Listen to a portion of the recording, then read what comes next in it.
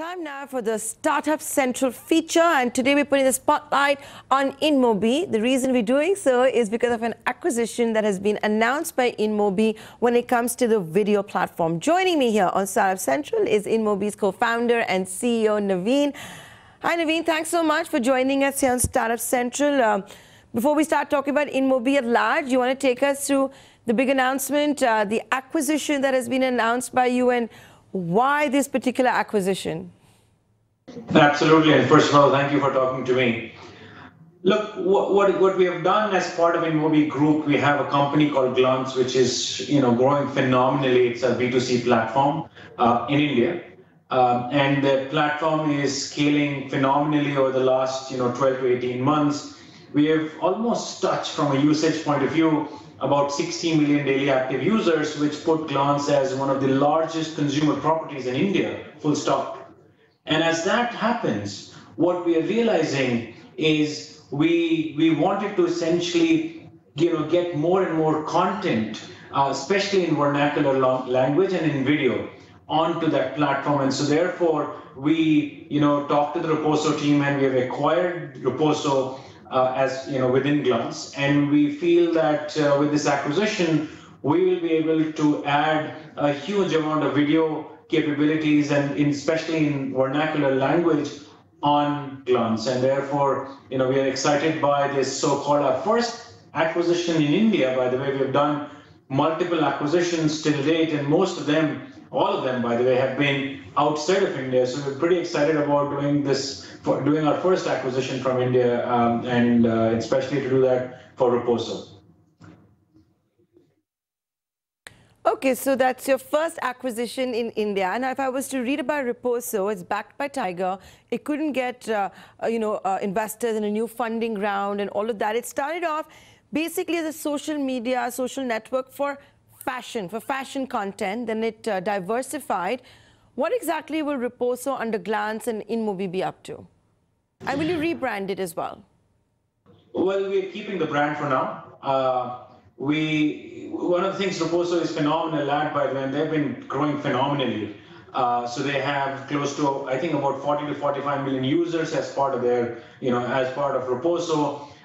They have access to a community of influencers, professional influencers, by the way, who create high quality video content on their platform. And that's a skill, that's a capability that only Roposo has, and Glance actually wanted that. Glance wanted access to some of the highest quality people across India who can create great content for us, and that's what Roposo did. It's a platform that creates great quality, content, and in vernacular languages. They provide this kind of high quality video, especially short form video, in about 10 languages, and there is no other platform that does so. So we're very excited about this acquisition. We feel it really improves the chances of of any user who is a user of Glance going forward to kind of have access to some very high quality content. And so therefore we particularly feel pretty excited about this acquisition. So, when I was reading up, you basically have content at the moment in Hindi, Tamil, Telugu, as well as English. Have I got that right? That's correct. And are you looking, because you're saying the focus is primarily going to be in vernacular languages, I would imagine you're going to increase this basket. Can you tell us what would be your immediate focus? You're bang on, by the way. If you think about India, in India, only 10% of the people understand English. 90% does not. And if you want to build a platform that is available across India, that can be used across India, then you have to have a very high focus on vernacular languages. And therefore, one of the things that we're doing is to essentially continuously launch more and more languages. So, we're going to launch Malayalam, we're going to launch Bengali in the next few months. And Roposo coming on board actually helps us do that much faster. So, let me ask you a question, and I love asking content creators this, and obviously because I'm also in the business of content creation, just very different from what you folks do. There's this whole notion that people's attention span is not very large. If you don't get them gripped in the first 5 seconds, forget about it.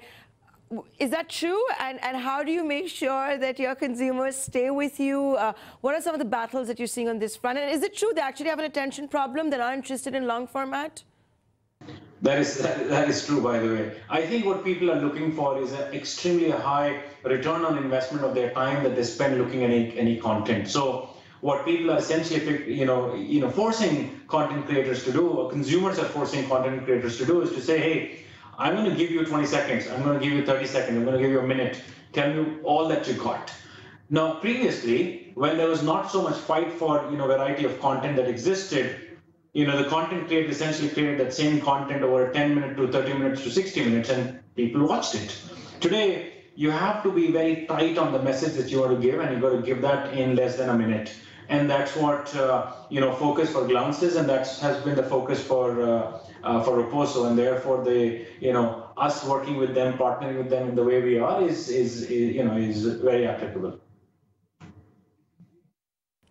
So what do you guys at InMobi do? Do you create a video and then just have it in different languages, or is it also specifically for that dialect because maybe the preferences are different? Is it different, like what people like in Tamil and what they would like in Telugu? What is your experience been? Yeah, look, absolutely. As within Glance, what we do is we work with content creators who create content. So we're not necessarily ourselves a content creator. We are a technology company, but we get content created in different languages, of that region. We don't necessarily try to. We do not essentially convert a show in let's say in Hindi into Tamil by essentially dubbing a different language on top of it. We don't do that. We get content created in those different languages.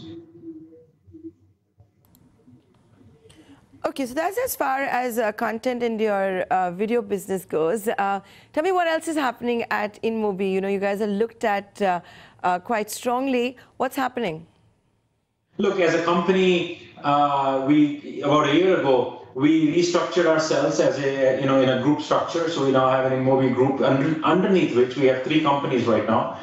One is our business with which we started off called the InMobi Marketing Club. That business is doing phenomenally well, growing across the globe.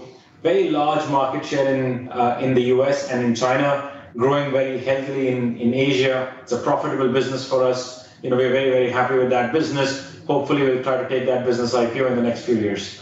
We then started Glance, and that's become a company in itself. We recently raised capital. We've chatted about that in the past. We just did an acquisition. We're on our way with Glance to be one of the top consumer platforms on the planet. That's our aim, and we will do that from India. And there are not that many content platforms that have been created from India for the globe. Similarly, when we started InMobi, there were not that many product companies that were created from India for the globe. So we are trying very similar strategies across both of these. And our third company is called True Factor, which is a data company. It's a data as an intelligence platform. And that's our newest company. It's doing very well. It's a company which is focused on the US market, and we're just in the early stages of that business to scale that business, but we see similar potential in that business also. So right now, as part of the group company, we have, as part of InMobi Group, we have three companies underneath those. But our focus, by the way, as you would know from our history, has always been to focus on innovation and use technology to drive and create new companies and new products, and kind of go from there, versus leveraging capital as a way to essentially build new businesses. And that's the way we are different from most other companies out there, and we feel pretty satisfied in using technology and innovation as a way to grow. Yeah, of course, any startup, any new economy company has to be in technology, use artificial intelligence, data analytics, and all of that. Correct me if I'm wrong, as an outsider, as an observer, can I say that True Factor is perhaps your biggest differentiator from other startups? Well, it is a company. You're very right, by the way. There is no such company as True Factor out there today, because True Factor is an intelligence as a service platform. And what we are thinking about is that, 100 years ago, the Industrial Revolution happened because there was electricity. And when electricity was provided into factories, their production capabilities increased, and you got the Industrial Revolution going on. We think that the next generation of revolution, we all understand, is through data and AI. But how do you provide that capability of data and AI into every enterprise in the world is still not a solved problem. There are only a handful of enterprises in the world that actually today leverage AI and data. Our aim with TrueFactor is to essentially make every enterprise on the planet an AI-ready company and provide them the AI that they need, literally like electricity gets provided into those enterprises. So we are on a mission to essentially drive the next revolution around intelligence, which is not a new thing, but we think we're going to play one of the most formidable roles in making that happen. And are your clients primarily telcos, telecom companies for TrueFactor? No, our customers are any enterprise out there. We partner with the telcos to essentially provide the service, but the consumption of that service will be done by any enterprise out there, be it in the real estate companies or retailers, QSR companies, banks, you name it, and we have a bunch of those as customers that can actually be leveraging this intelligence to become smarter themselves. That's the thesis that we hold.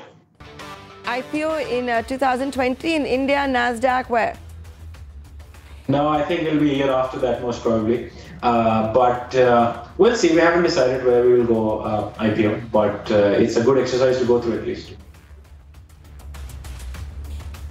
Okay, let's see if you agree with the IPO being a good idea once you're listed.